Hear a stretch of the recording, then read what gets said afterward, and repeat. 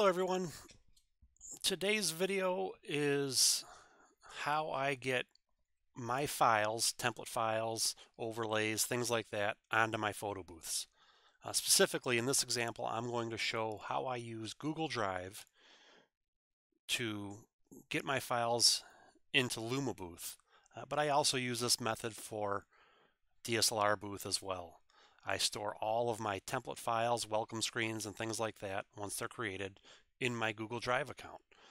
That way, if there's any issues at an event, they're not stored on some local computer that's not with me. I have them accessible on my Google Drive cloud storage.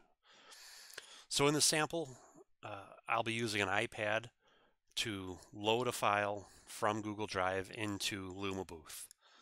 One thing you'll need to do for this setup is on your iPad device, download the Google Drive app. You'll want to download that and log in to your Google Drive account. If you haven't done that, if you don't have a Google Drive account or don't have a Google account at all, you'll need to create that first. You can do a simple search for Google account and create a Google account. So here, when we're starting, I'm just showing that you'll want to make sure that you have the Google Drive installed on your device. And as long as it's installed, that's all that matters at this point in time. Once you get into LumaBooth, you'll have to do one time turn on the Google Drive feature. And that's what I'm going to show. So you'll want to go ahead and get into your event. You'll want to do the down arrow to get into the settings. And you can go into your welcome screen or capture settings or anywhere that you want to load the graphic. I just happen to be in capture settings, and I'm showing a image overlay for a boomerang is what I just happen to be selecting for this one.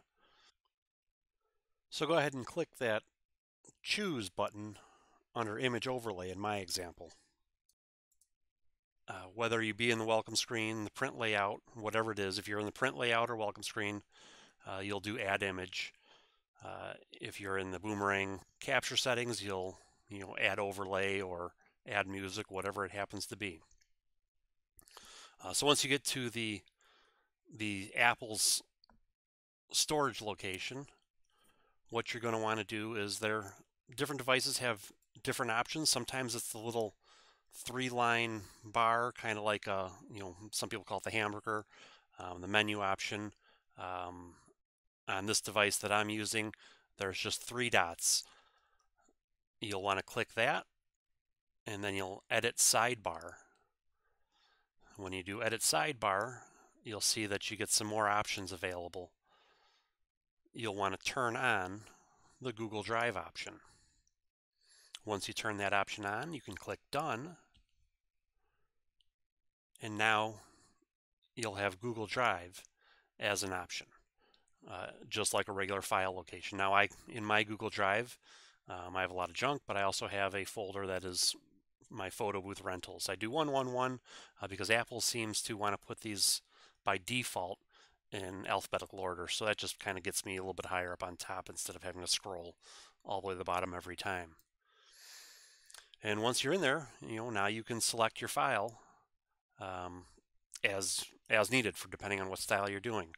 LumaBooth in particular will only show the available files highlighted that you can select for that location. So since I'm doing an overlay, I happen to be doing an image overlay on a boomerang, it's only showing me options for transparent PNG files. If I were somewhere like the welcome screen, I could have JPEGs or PNGs. But this is the main method for getting files onto the Apple device. And again, once you've enabled that drive option as a folder location, it should always be there, and you can always navigate to it and always select your files. I get in the habit of always having my files on my Google Drive for my events. And like I said, I can select it at any time if there's any problems, if there's anything wrong with syncing, where the event files, for some reason don't end up on the device, I can just navigate on the device at the event and get those files. And like I said, I do this for DSLR booth as well. My welcome screens and my print templates are all there in my Google Drive. So hopefully this has helped you out on how to get your files onto your photo booth device. If you have any questions, feel free to reach out, send me a message. If you're watching this on YouTube, leave a comment. I'm always answering questions. Make sure you like and subscribe to my post, and visit photoboothinfo.com for more posts and tips. Thank you. Goodbye.